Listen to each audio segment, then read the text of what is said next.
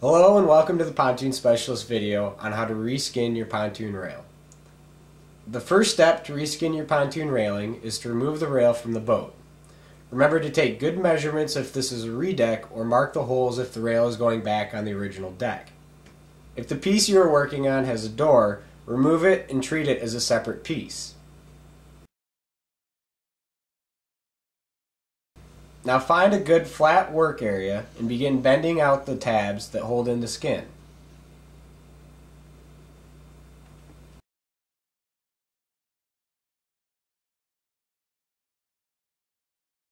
Next, remove any rivets or screws that are attaching the skin to the rail. Now pound out the old rail skin with a hammer. Be careful when handling the metal as the edges will be very sharp. In order to ease the reassembly process, clean the entire rail set including the areas inside of the lips.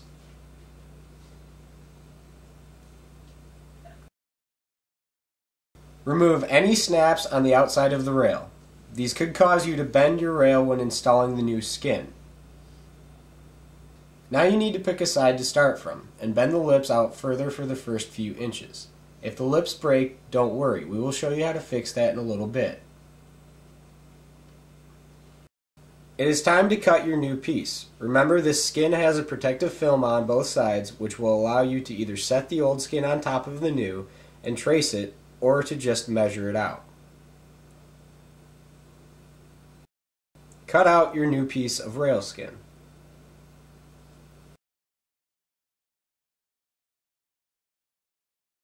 Place a rag over your entry point and any sharp edges in order to protect your rail skin as you slide it in.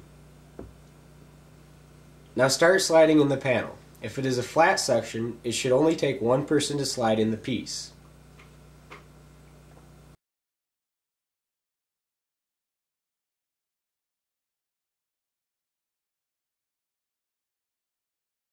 If you are doing a curved piece, you may have to pull through the corner while another person pushes. Again, be careful handling as the metal is sharp.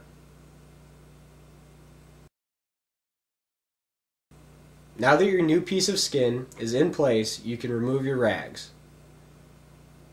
Begin pounding the lip back in place with a rubber hammer or by using a carpeted block of wood. Start in the corner and keep an eye on all your edges so that they stay aligned.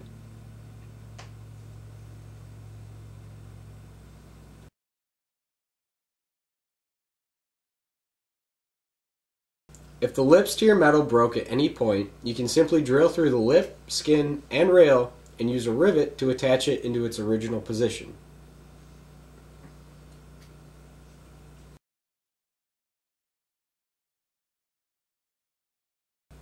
With the rail skin attached, you can reinstall the rail piece back on the boat. You may now remove the protective coating and put on your striping.